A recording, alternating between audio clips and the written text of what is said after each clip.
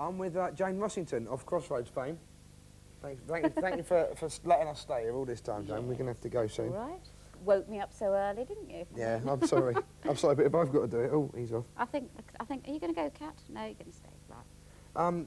What was I going to say? I was talking the last days of Crossroads, the final days, which I thought was a mad decision, because it was the golden age for me. You know, everyone's got their favourite period of the programme.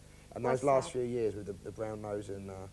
those were good times, actually, and they were very... The hunters were getting very saucy and stuff. Oh, yes, that was all quite fun. It was good for me because I had some very good storylines towards the end, and Jill suddenly broke out of her mould, rather. I had this you wild weren't the sweet affair. young thing anymore, were you? Yes, I had this wild affair with Mickey, of the motorbike and the leathers and things. And then I went off with dear Jeremy Nicholson, who was a wonderful pianist. That was great fun. And it was sad towards the end. But why did they take it off? I never knew why. I never knew why. I still don't know. I mean, we were getting fantastic audiences. We were not a particularly expensive show.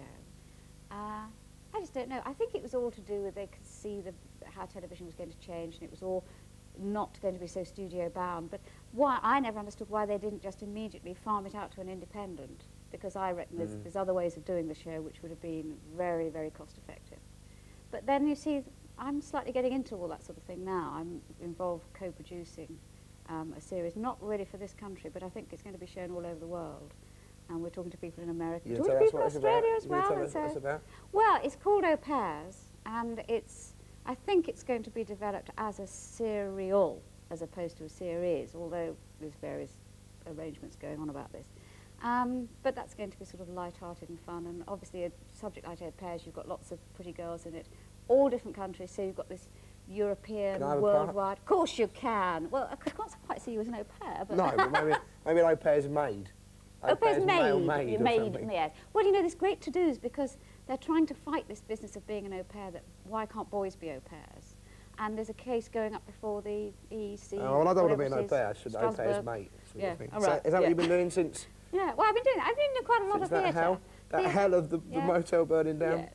I've been doing that a lot, and I've been doing quite a bit in the theatre, which has been great fun. Well, we're going to have to go, but I just want to finish off with... What? The motel's on fire?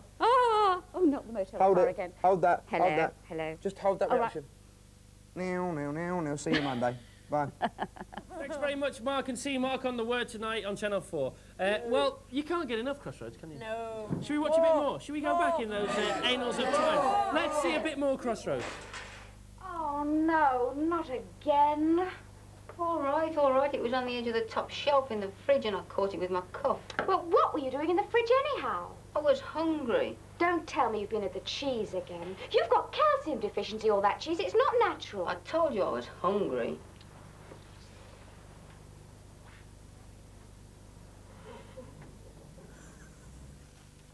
Sandy, before he was in his wheelchair at Crossroads, why did they ever exit? So we've been asking you what the BBC should axe to save money.